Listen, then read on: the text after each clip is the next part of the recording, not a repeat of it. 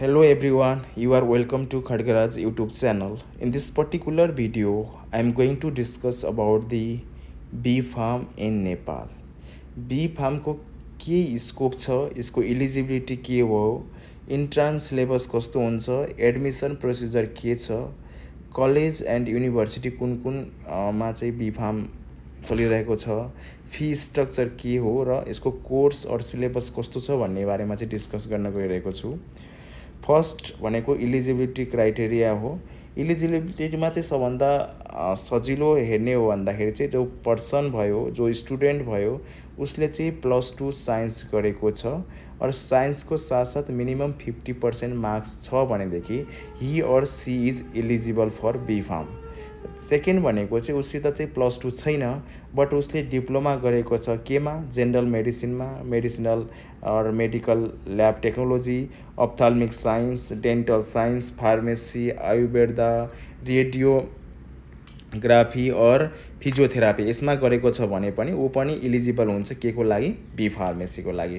त यो normal eligibility criteria भयो। पहिला भनेको +2 इन साइन्स, सेकेन्ड भनेको चाहिँ diploma in other like Ayurveda, pharmacy, dental science, radiography, त वो पनि इलिजिबल हुन्छ। सेकेन्ड भनेको कोर्स ड्युरेसन कति हो, कोर्स ड्युरेसन भनेको 4 इयर्स हुन्छ। अब यसलाई हामीले सेमेस्टरमा डिभाइड गरिदियौँ भने चाहिँ 8 सेमेस्टर भयो हैन त। नेक्स्ट भनेको be farm entrance syllabus based on the multiple choice questions हुन्छ।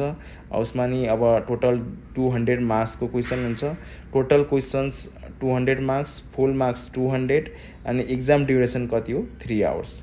तो based on the cut off तपाईको कति नम्बर आयो त्यसको हिसाबले चाहिँ तपाईँ इन्ट्रान्स और इन्टरभ्यूमा जान सक्नुहुन्छ। अब एडमिसन प्रोसिजर भनेको तपाईको इन्ट्रान्स जो एमसीक्यू क्लियर भयो भने तपाईको नेक्स्ट स्टेप भनेको इन्टरभ्यू हुन्छ। इन्टरभ्यू तपाईँ क्लियर हुनुभयो भने त्यसपछि तपाईँ चाहिँ के भयो, एलिजिबल पर्सन हुनुभयो बी फार्म गर्नको लागि कुनै पनि कलेज और युनिभर्सिटी इन नेपाल हैन। त्यसपछिबाट Bachelor of Pharmacy College which are affiliated with the TU in Nepal. There are number of colleges they are affiliated with TU like Maharajganj Medical Campus IOMI, and second is the National Model College for Advanced Learning and यसमा चाहिँ 36 seat छ be फार्मेसीको लागि। Third भनेको चाहिँ KIST medical college, fourth भनेको चाहिँ हाम्रो Chitwan medical college जसमा 40 सीट छ। त्यसपछिबाट हाम्रो गण्डकी मेडिकल कलेज भयो, देन सुनसरी मेडिकल कलेज भयो, यसमा नि हाम्रो बी फार्म चलिरहेको छ अहिले। त्यसपछिबाट little angles college of higher studies भयो, universal college of medical science भयो, यसमा पनि 40 सीट छ be फार्मेसीको। Then Gandaki medical college भयो, यो सबै चाहिँ बी फार्म एफिलिएसन कलेज हो, affiliated by TU. Next is the Bachelor of Pharmacy College affiliated with KU. KU itself as a university and institute जसमा चाहिँ नम्बर अफ लाइक 60 सीट्स छ and तिनीहरूले चाहिँ राम्ररी बी फार्मेसी चलाइरहेको छ हैन।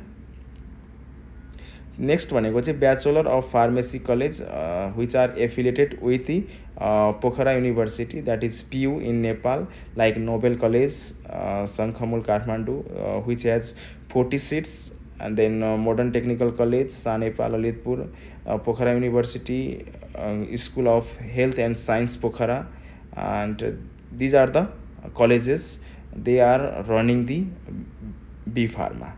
यो पनि हेर्ने भने तपाईको पूर्वाञ्चल युनिभर्सिटीबाट चाहिँ number of college they are running the be farm like valley college of technical science Kathmandu जसमा चाहिँ 30 सीट्स भयो हैन। त्यसपछि नोबेल एकाडेमिक कास्की पोखरा जसमा पनि 30 सीट छ। Then next is the Karnali college of health science जसमा पनि 30 सीट्स छ बी फार्मेसीको लागि चाहिँ। Then Asian college of advance studies यसमा पनि हाम्रो 30 सीट्स छ। त यसको यो चाहिँ हाम्रो पूर्वाञ्चल युनिभर्सिटी एफिलिएटेड कलेजहरू भए हैन, जसमा चाहिँ बी फार्म छ। अब फी स्ट्रक्चरको हिसाबले चाहिँ डिस्कस गर्ने हो भनेदेखि चाहिँ नर्मली 6 लाख लाग्छ 4 इयर्सको लागि काठमाडौँ युनिभर्सिटीमा, but you can pay this money in 8 instalments for the 8th semester. मानौँ तपाईँको चाहिँ अब 6 लाख रुपियाँ छ भने फी, त तपाईँ यसलाई चाहिँ डिभाइड गर्न सक्नुहुन्छ हर इन्स्टलमेन्टमा अनि हर सेमेस्टरमा तपाईँ पे गर्न सक्नुहुन्छ हैन। र कोही स्टुडेन्ट्स धेरै ट्यालेन्टेड भयो, राम्रो भयो, पढ्नमा ठिक छ भनेदेखि चाहिँ उस कन्डिसनमा चाहिँ this university could give some scholarships to the students based on there performance. अनि ब्याचलर अफ फार्मेसी सिलेबस हेर्ने भने चाहिँ नर्मली सिलेबस त्यसै यो फर्स्ट इयरमा चाहिँ नर्मली हामीले एनाटोमी, फिजियोलोजी एन्ड प्याथोलोजी पढ्नुपर्छ। त्यसपछि बायोकेमिस्ट्रीको थ्योरी प्लस प्र्याक्टिकल भयो, then pharmaceutical chemistry theory plus practical, then medicinal chemistry भयो, then pharmacology theory plus practical, then microbiology theory plus practical। यो फर्स्ट इयरमा हामीले पढ्ने हो। त्यो हामी यसलाई चाहिँ दुईवटा सेमेस्टरमा डिभाइड गर्न सक्छौँ।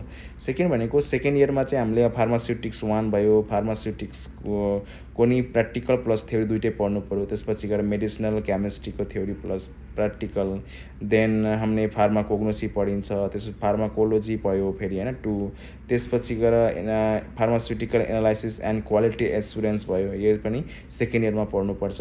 थर्ड इयरमा चाहिँ pharmaceutical engineering and theory plus practical, then doses pharma and फर्मुलेसन्स भयो, यसको थ्योरी प्लस प्र्याक्टिकल भयो, then pharmaceutical analysis and quality एस्युरेन्सको theory plus practical, some Ayurvedic and herbal technology त्यसको पनि थ्योरी प्लस प्र्याक्टिकल पढ्नु पऱ्यो। त्यसपछि बायोस्ट्याटिस्टिक एन्ड रिसर्च मेथोडोलोजी भयो, यसको बारेमा पढ्नु पऱ्यो। त्यसपछि गएर जुरिस्प्रुडेन्स भनेको चाहिँ अब नर्मली के लको हिसाबले के छ त्यसको बारेमा पनि पढ्नु पऱ्यो हैन। यो चाहिँ हाम्रो थर्ड इयरमा भयो। अनि फोर्थ इयरमा चाहिँ लाइसेन्सको कुरा गर्ने हो भने चाहिँ हामी जब तपाईँको बिफार्म चाहिँ कम्प्लिट हुन्छ त्यसपछि तपाईँ लाइसेन्सको लागि एलिजिबल हुनुहुन्छ। जब तपाईँसित डिग्री सबै चिज छ भने चाहिँ तपाईँ लाइसेन्स इक्जाम दिन सक्नुहुन्छ। After कम्प्लिसन्स or after qualify the licence तपाईँको स्यालेरी हेर्ने भने चाहिँ लोकसेवामा चाहिँ अराउन्ड 38K मिल्छ, अनि लोकसेवा 5 मा चाहिँ 29K को स्यालेरी हुनसक्छ। Apart from that you can pursuing the M form, then other job like drug इन्सपेक्टरमा जान सक्नुहुन्छ, अराउन्ड 40K मिल्छ त्यसमा पनि। सो ये आपको तपाईँको opportunity भयो after B Pharma. So I hope you like this video, and definitely you will subscribe and comment